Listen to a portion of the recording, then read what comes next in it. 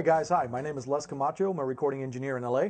I've worked with Chris Isaak, Fleetwood Mac, Alan Parsons. I've done some stuff for Pink Floyd, and also just got done tracking with the new Massive Attack record.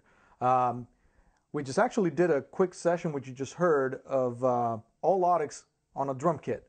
The guys from Audix were nice enough to send us some toys to play with, and we just had a lot of fun with it. So what you just heard was all tracked with all Audix microphones on the whole drum kit. And the crew was laughing because they let me put this sensitive little beautiful mic that Audix just made on a kick drum.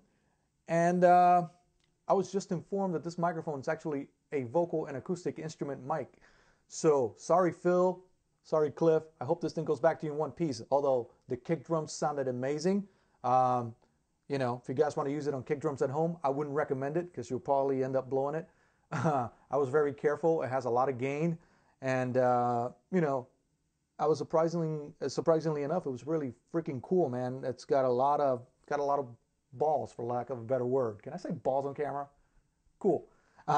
Anyways, so yeah, so the guys pretty much let me put this thing in, and on a kick drum here, and it sounded great. As far as the rest of the microphones, I have a D6 inside the kick drum, which is always my go-to microphone for live sound, and sometimes in the studio. Actually, a lot of times in the studio.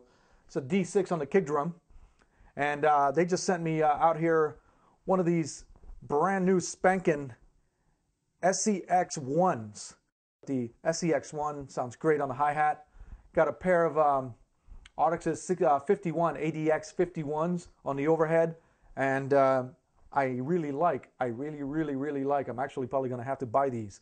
So, and on the toms, I got D2s, and a D4, and on the snare, I got an Audix i5.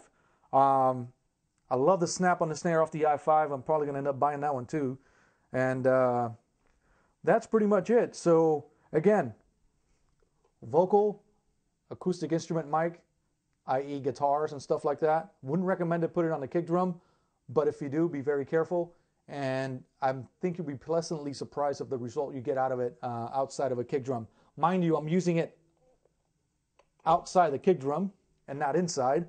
And I'm really happy with the result of all these mics. And I guess I'm going to have to send the boys a check now because I want to keep them all. So again, I'm Les Camacho, and I hope you like the sounds we got on this audio demo for you guys.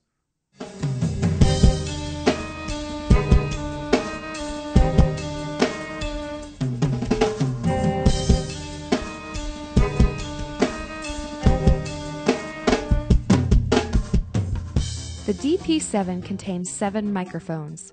At the heart of this system is the popular D6 dynamic kick drum microphone.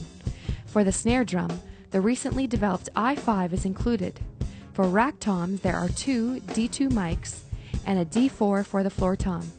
Finally, for the overheads, there are 2 ADX 51 condenser microphones with pad and roll-off.